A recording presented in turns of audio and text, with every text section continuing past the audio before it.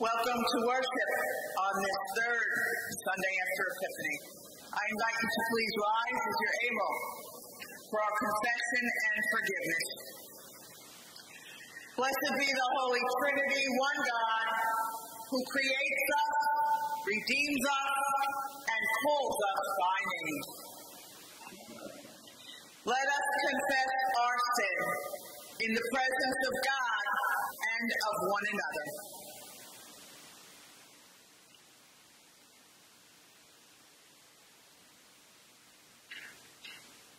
Most merciful God, we confess that we have sinned against you and your beloved children. We have turned our faces away from your glory when it did not appear as we expected. We have rejected your word when it made us confront ourselves. We have failed to show hospitality to those who called us to welcome. Accept our repentance for the things we have done and the things we have left undone. For the sake of Jesus Christ, have mercy on us. Forgive us and lead us, that we may bathe in the glory of your Son, born among us, and reflect your love for all creation. Amen. Rejoice in this good news. In Christ Jesus, your sins are forgiven. You are descendants of the Most High, adopted into the household of Christ, and inheritors of eternal life. Live as freed and forgiven children of God.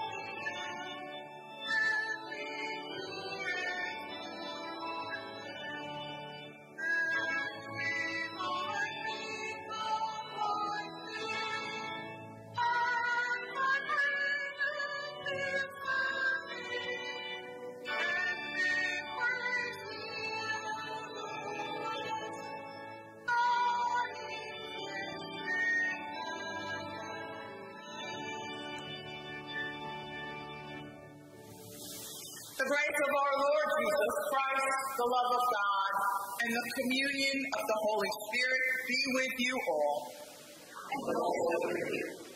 Let us pray. Blessed Lord God, you have caused the Holy Scriptures to be written for the nourishment of your people. Grant that we may hear them, read, mark, learn, and inwardly digest them, that comforted by your promises, we may embrace and forever hold fast to the hope of eternal life. Through your Son, Jesus Christ, our Lord. Amen. You may be seated for the readings. A reading from Nehemiah, the 8th chapter. All the people of Israel gathered together into the square before the water gate. They told the scribe Ezra to bring the book of the law of Moses, which the Lord had given to Israel. Accordingly, the priest Ezra brought the law before the assembly, both men and women, and all who could hear with understanding. This was on the first day of the 7th month. He read from it, facing the square before the water gate, from early morning until midday, in the presence of the men and the women and those who could understand. And the ears of all the people were attentive to the book of the law. And Ezra opened the book in the sight of all the people, for he was standing above the people, and when he opened it, all the people stood up. Then Ezra blessed the Lord, the great God, and all the people answered, Amen, Amen, lifting up their hands. Then they bowed their heads and worshipped the Lord with their faces to the ground. So they read from the book, from the law of God, with interpretation. They gave the sense so that the people understood the reading. And Nehemiah, who was the governor, and Ezra the priest and scribe, and the Levites who taught the people, said to all the people, This day is holy to the Lord your God. Do not mourn or weep. For all the people wept when they heard the words of the law. Then he said to them, Go your way, eat the fat and drink sweet wine, and send portions of them to those for whom nothing is prepared. For this day is holy to our Lord, and do not be grieved, for the joy of the Lord is your strength. The word of the Lord.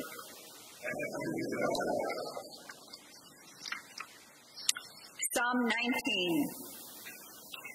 The heavens declare the glory of God, and the sky proclaims its master's handiwork.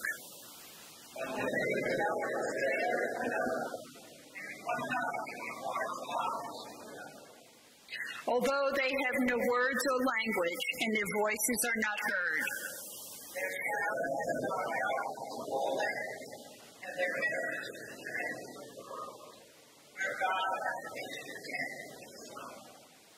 It comes forth like a bridegroom out of his chamber. It rejoices like a champion to run its course.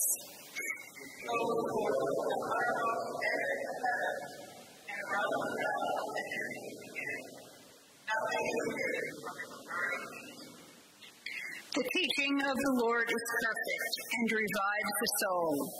The testimony of the Lord is sure and gives wisdom to the simple.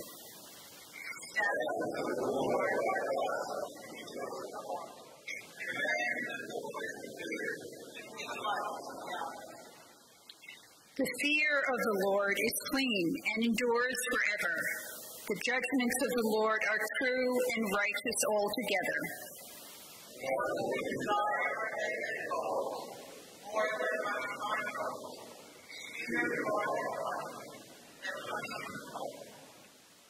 By them also is your servant enlightened, and in keeping them there is great reward.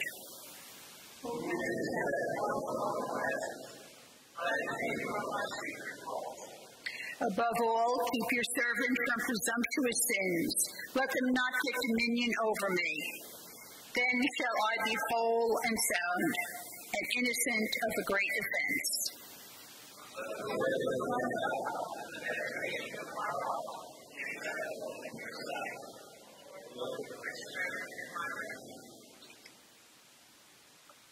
The second reading is from 1 Corinthians, the 12th chapter. For just as the body is one and has many members, and all the members of one body, though many, are one body, so it is with Christ.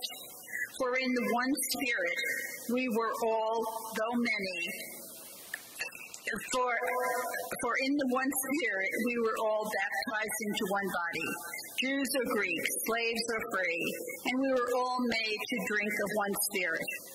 Indeed, the body does not consist of one member, but of many. If the foot would say, because I am not a hand, I do not belong to the body, that would not make it any less a part of the body. And if the ear would say, because I am not an eye, I do not belong to the body, that would not make it any less a part of the body. If the whole body were an eye, where would the hearing be? If the whole body was hearing, where would the sense of smell be? But as it is, God arranged the members in the body, each one of them as he chose.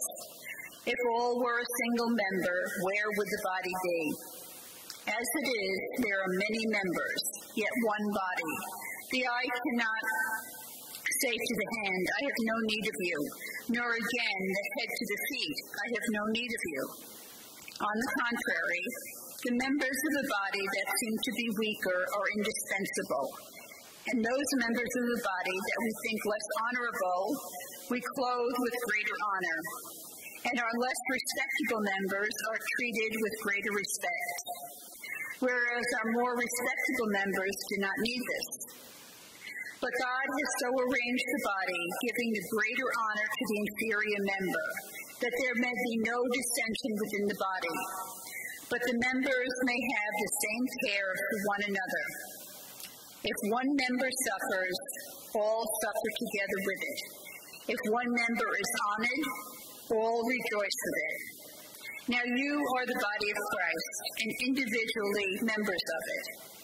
And God has appointed in the church first apostles, second prophets, third teachers, then deeds of power, then gifts of healing, forms of assistance, forms of leadership, various kinds of tongues.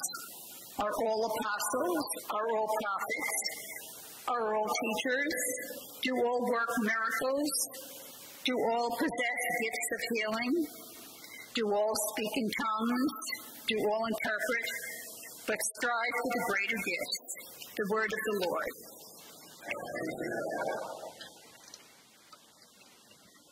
Hallelujah. The Spirit of the Lord has anointed me to bring good news to the poor and to proclaim release to the captives. Hallelujah. The Holy Gospel according to John. Then Jesus, filled with the power of the Spirit, returned to Galilee, and a report about him spread through all the surrounding country. He began to teach in their synagogues and was praised by everyone. When he came to Nazareth, where he had been brought up, he went to the synagogue on the Sabbath day, as was his custom. He stood up to read, and the scroll of the prophet Isaiah was given to him. He unrolled the scroll and found the place where it was written, "The Spirit of the Lord is upon me, because he has anointed me to bring good news to the poor. He has sent me to proclaim release to the captives and recovery of sight to the blind, to let the oppressed go free, to proclaim the year of the Lord's favor." And he rolled up the scroll, gave it back to the attendant, and sat down. The eyes of all in the synagogue were fixed on him. Then he began to say to them, "Today this scripture has been fulfilled in your hearing." The Gospel of the Lord.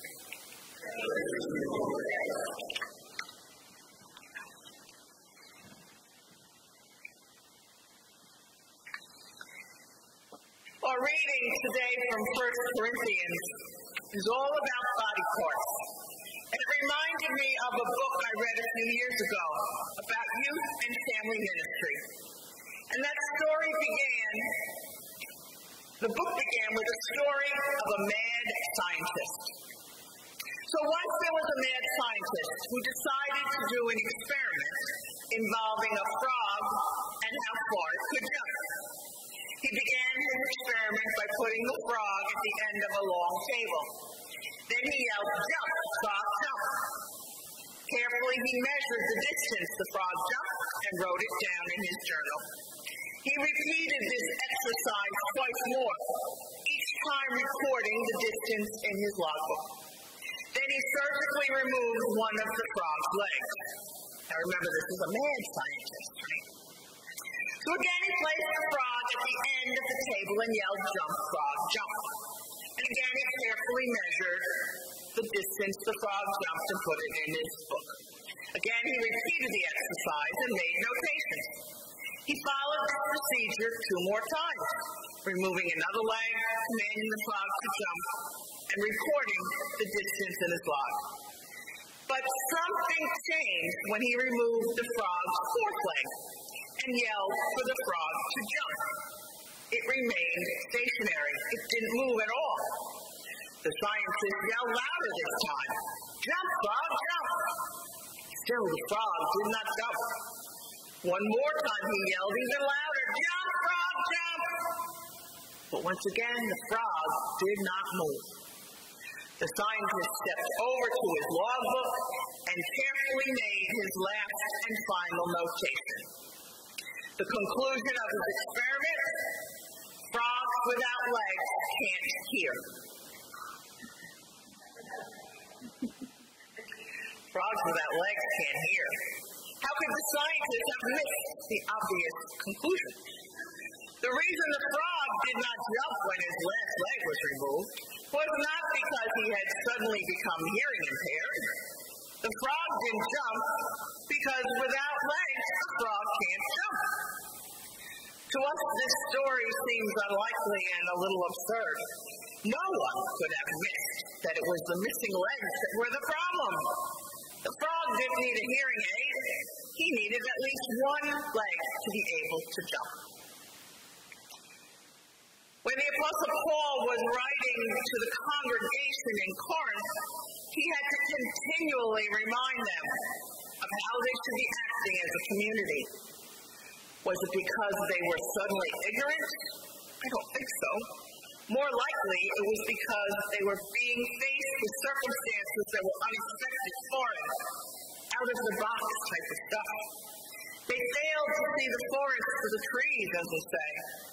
The Jewish members of Jesus' synagogue had been expecting a king, and so far Jesus did not fit that bill. He was not what they imagined for all these many years.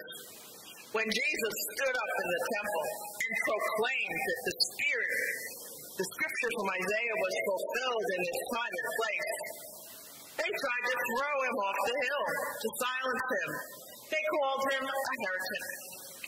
It would take much time and many, many examples for even Jesus' constant companions to see who and what Jesus really was, to realize that he did not fit the old description, but in a new way, a way they had to learn through many examples over and over again, they would see his kingship. It may be hard for us to imagine their disbelief, but imagine if there was no New Testament, no Peter or Paul starting churches and spreading the good news. If all we had were the Hebrew Scriptures and thousands of years of imagining the Messiah coming as a great and powerful king, we too might have found it hard to see Jesus as our long-awaited Messiah. And if we were somehow able to change our expectations, would we be willing and able to change everything, even our view of who God's people were, who and what was in our new community of faith? It was about this new view of community that Paul writes to the congregation in Corinth. They had been able to change their expectations about Jesus and Messiah, but when it came to their new church, some of the old views and expectations still had a strong hold. They were quarreling over the members, who they were, and who was most important among them. They still saw the Jewish people as God's chosen, and it wasn't easy to include or accept outsiders, Greeks, Gentiles, foreigners, any who were not part of their old original faith communities. So Paul uses the body as an example of parts working together for the good of the whole. Paul spoke of unity, not uniformity, of the beauty of things which are not exactly the same, but work together despite their differences. He used an example of what would be familiar to them. We all know that if one part of the body is not working normally, the whole body is affected. If one of our legs hurts, the other must pick up the slack, bear the extra weight, which usually affects our backs. If we have a toothache, our head, neck, and jaw are usually affected, and so on. When we have pain in one area, the rest of the body seems to act in sympathy and slow down or not work at optimum levels. We need all of our parts to function efficiently. If one or two are out of sync, we may be able to get along, but there is a breaking point, a point at which the entire system starts to break down. So if we go back to the mad scientist and our frog was able to jump with 1, 2, or even 3 legs missing. But that fourth one made the job impossible. Its loss simply could not be overcome. The story is from a book called Frogs Without Legs Can't Hear, Nurturing Disciples in Home and Congregation. And it may seem like a weird name for a book about Christian discipleship, but that's part of the point. If we want to be successful at bringing our children to the faith, if we truly want to make our homes and congregations into places that nurture and support Christians, we need to rethink the way we look at things. We need to think out of the box, stop using the same old methods that might have worked when we were kids, but don't work in today's fast-paced, high-tech world. We need to look at the church as more than what goes on inside this building. We need to think of Christian education as more than just coming to Sunday school confirmation class or Bible study and then forgetting about God for the rest of the week. Most importantly, we need to see the job of raising new disciples and supporting the ones that exist as more than just that of the pastor or Sunday school teacher. Oh, we play an important role to be sure, but families are the heart of our faith, and each and every one of us has a role to play in someone's faith development. Faith formation is not a one-day-a-week endeavor for any of us. It is 24/7. We need to see God's face in all we see or hear at school, at work, in the mall, at home, on a bus, or on a train. We are all important parts of Christ's church. It's not the same if anyone is missing. Oh, we can hobble along for a while, but over time the loss takes its toll. Other parts begin to suffer. Collectively, we have so many gifts to share. The Holy Spirit has made sure of that. When we were baptized into Christ's church, that process began. It takes some of us a bit longer to find out what our gifts are than others, and they may change over time. What we were good at as a child may not be our gift as an adult. As we grow and change, we learn from every experience we have, every word we hear, every person that we meet. Know that you are all a vital part of this church community, each and every one of you. You are part of God's church that continues to stretch our expectations and make demands on us. Know that no matter how long, how young or old we are, what our political leanings are, or how frequently we even enter this space, we are first and foremost a gathering of the faithful here in this building and in our online community. We are a community that needs all of its parts to function and all of its disciples to use their daily lives as examples for others. Building up the body of Christ through its church communities is work that is done by each member, each part of the body, valued, cherished, equal, each part working together. This is one of the major reasons we are in collaboration with our brothers and sisters at Gloria Dei and King of Kings, 3 Lutheran churches in Huntington, using our hands and feet and very souls to do God's work, discovering a unity needed to move forward, rather than looking back on prior insecurities and falsehoods, leading by example in a broken world. Today, let us be reminded that no matter where our ancestors came from, whether they were Dutch or Swedish or German, or native-born Americans, no matter how long we have been part of the ELCA, we are all Lutherans, all God's beloved children. That God gathers all of his people, saints and sinners alike, from each corner of the world and demands us to pay attention, to not miss the obvious, to see and hear and experience God everywhere, and to love all of our neighbors each and every day. The tagline of the Evangelical Lutheran Church in America is God's work, our hands. Our is plural, all of our hands working together. The frog jumped farthest and easiest when all of the legs and arms worked together, in unison toward one goal. God's people work that way best too. So be ready, because when God yells, jump, people jump.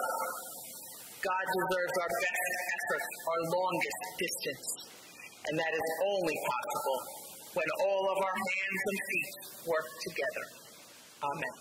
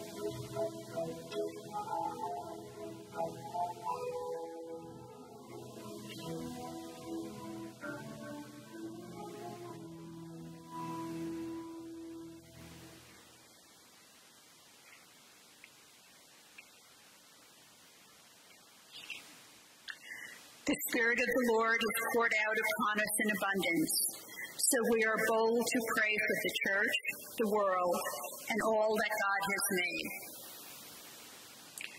You reveal yourself to us in the reading of Scripture.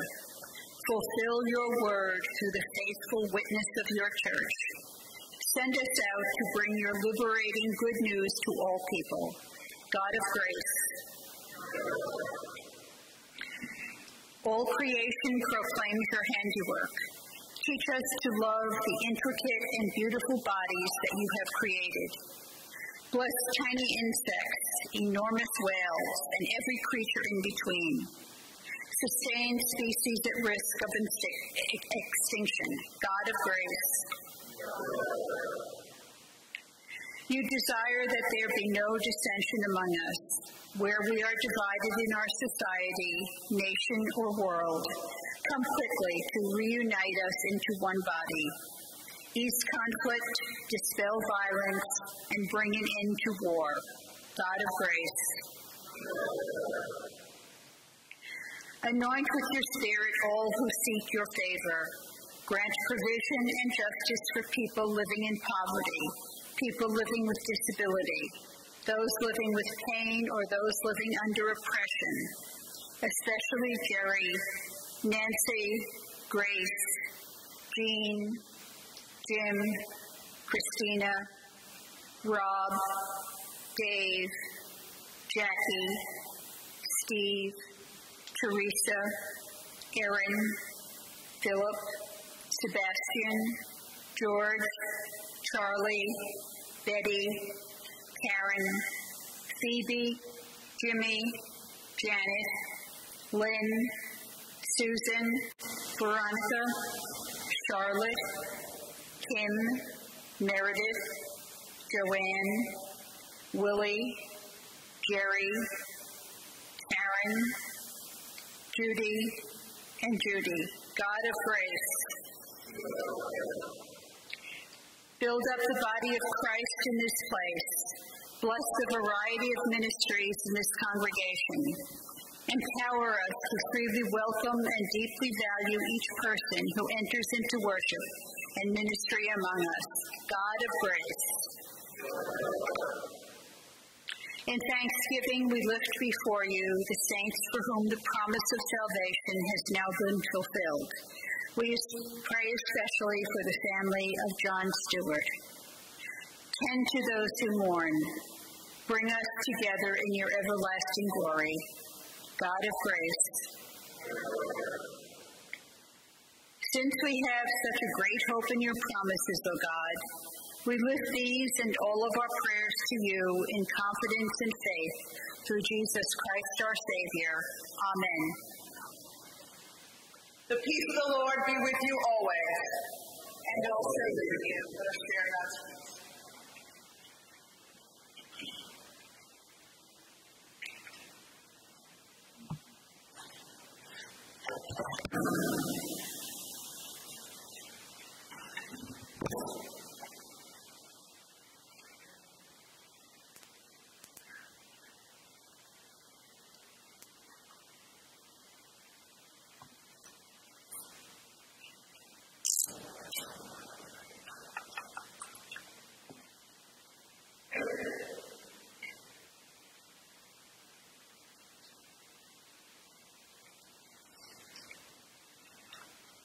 Our stewardship thought for the week.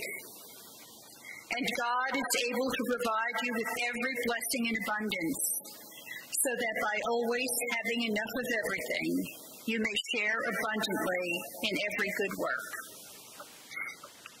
Let us pray. Please rise as you're able. Blessed are you, O God, sovereign of the universe. You offer us new beginnings and guide us on our journey. Lead us to your table. Nourish us with this heavenly food, and prepare us to carry your love to a hungry world. In the name of Christ our light. Amen. Holy, mighty, and merciful Lord, heaven and earth are full of your glory. In great love you sent to us Jesus, your Son, who reached out to heal the sick and suffering, who preached good news to the poor, and who on the cross opened his arms to all. In the night in which he was betrayed, our Lord Jesus took bread, gave thanks, broke it, and gave it to his disciples, saying, "Take and eat. This is my body given for you. Do this for the remembrance of me." Again, after supper, he took the cup, gave thanks, and gave it for all to drink, saying, "This cup is the new covenant in my blood, shed for you and for all people for the forgiveness of sin. Do this for the remembrance of me." Let us proclaim the mystery of faith. Christ has died.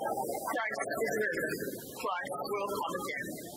Pour out upon us the spirit of your love, O God, and unite the wills of all who share in this heavenly food, the body and blood of Jesus Christ our Lord, to whom with you and the Holy Spirit be all honor and glory, now and forever.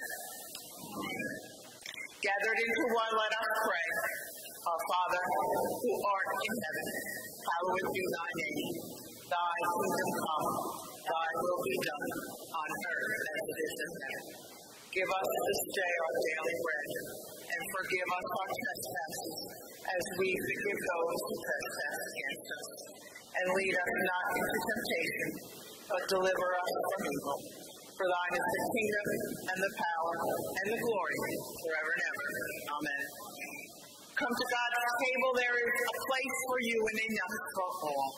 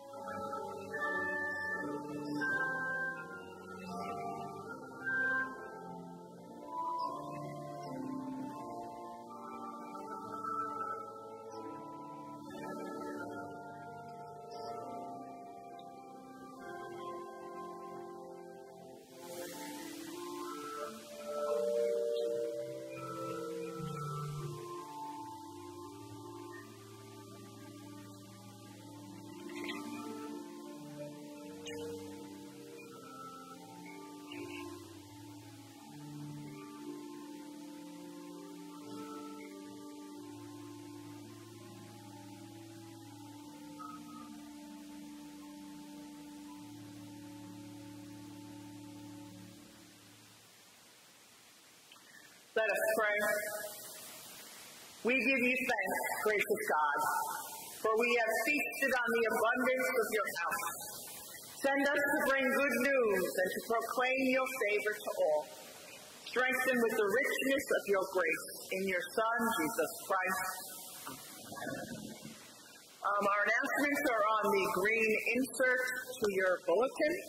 Welcome to all who have joined us today, especially any visitors. Please make sure you introduce yourself on your way out if I don't know you. Our intern was here last week, Vicar Jean, and she will be starting next week. So please continue to keep her in your prayers as she begins this learning ministry with us. We still have some word in season and calendars out in the Northeast. Please feel free to take them for your use. We thank Jacobson Funeral Home for providing us with these lovely calendars. We still have a position open for our sexton, which is a custodian. We realize maybe not everyone knows what that churchy word is, but a sexton is someone that cares for the church facility. So if you know someone that is looking for some part-time work, Saturday and Sunday morning, to do some cleaning up and rearranging and some work here at church, please let them contact Sandy or myself, and we'll give them more details on the job. Rich Wagner has been doing this for many, many years, and he is extremely anxious to retire. So as soon as we find someone, he will be able to do that.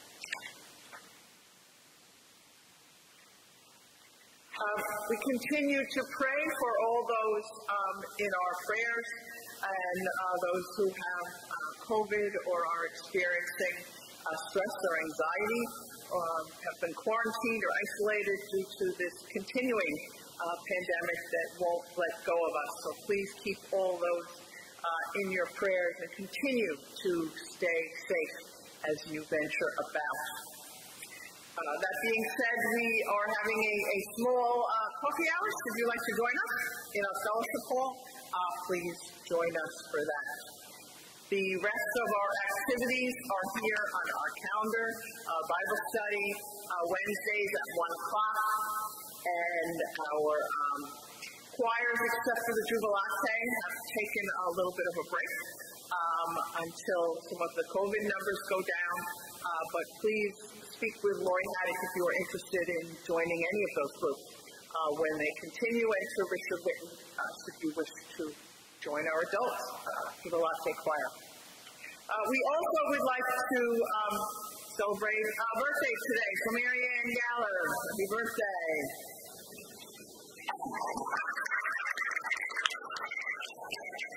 And you can blame your dear hubby for putting you on the spot. We won't talk numbers because it's not nice to talk about a lady's age. Are there any other announcements? Bob, you're going to be in trouble later. Please rise if you're able. God, who leads you in pathways of righteousness, who rejoices over you, and who calls you by name. Bless your going out and your coming in, today and forevermore.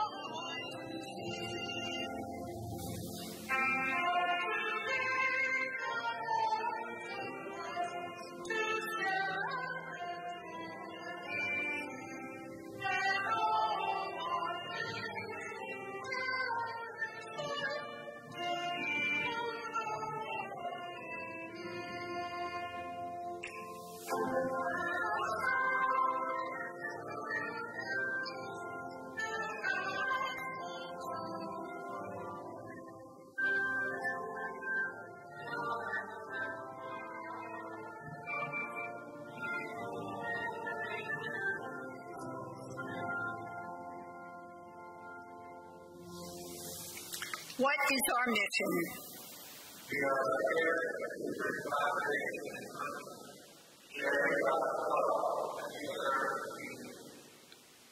Go with Christ into a weary world. Share the good news.